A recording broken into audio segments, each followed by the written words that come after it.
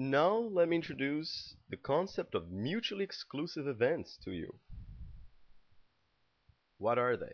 Mutually exclusive events. They are events that cannot happen at the same time at all. So for example, I'm just going to use the standard deck of 52 cards without jokers. I'm going to assume that you're familiar with the deck. And I'm going to call event H drawing a heart. From a single, I'm going to shuffle the deck, pull a card, and event H would be drawing a heart, or a card from the heart suit. And event B is going to be drawing a black card.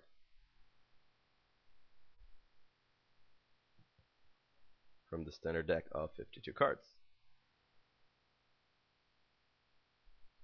These events would qualify as mutually exclusive because they have no overlap at all. You can't pick a card that will be a black heart. Hearts are always red, of course. So, what is the probability of drawing a heart? Well, there are 13 hearts out of 52 cards. What about black cards that are, well, there are 26 black cards out of the 52. So, these events are completely mutually exclusive. They cannot happen at all.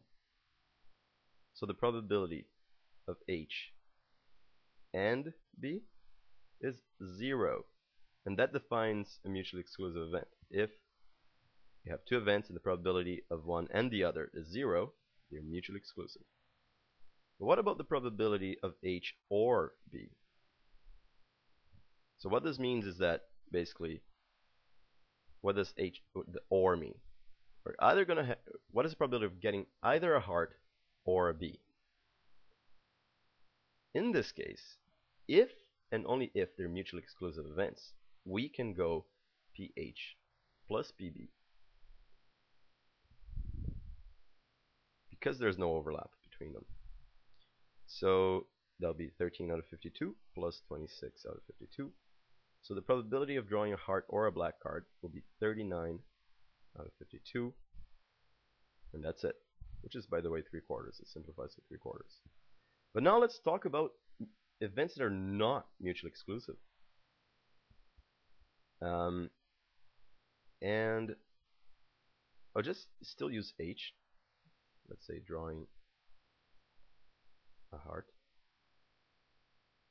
And this is, of course, just drawing one card from a well-shuffled deck of 52 cards.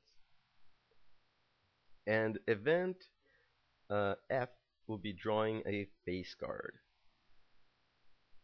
A jack, a king, or a queen from the standard deck. And again, I'm assuming that all you guys are familiar with the deck of 52 cards. If you're not, you can Google it. Okay, so now here's the fun thing.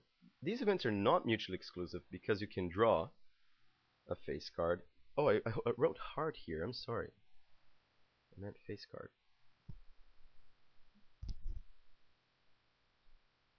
Okay. Let's continue. So you can draw a heart, right? A card of the heart suit that is also a face card because there is the Jack of Hearts, the Queen of Hearts, and the King of Hearts. So there are 3 cards out of the 52 that are both hearts and face cards. What can I put here? Will I just put all face cards here? No. I will have to, right here, this area, whatever we put here, will represent face cards that are not hearts. And there are 9 of them. Because there are 3 in each suit, right? Clubs, spades, and diamonds. And there are 3 face cards each. So 3 times 3, 9. What about here? Here I'm going to write the probability of drawing a heart that is not a face card. And how many are there? Well, there are 13 hearts, so I can subtract the 3. So there are 10 hearts that are not face cards. Okay, so now a very important formula that I'm going to write down here. What if I want to know the probability of drawing a heart or a face card? Now that is the probability of drawing a heart plus the probability of drawing a face card minus the overlap, the probability of a heart and a face card. So otherwise, if we were to just, because let's say this is P of H, right, is 13 out of 52. P of F is 12 out of 52.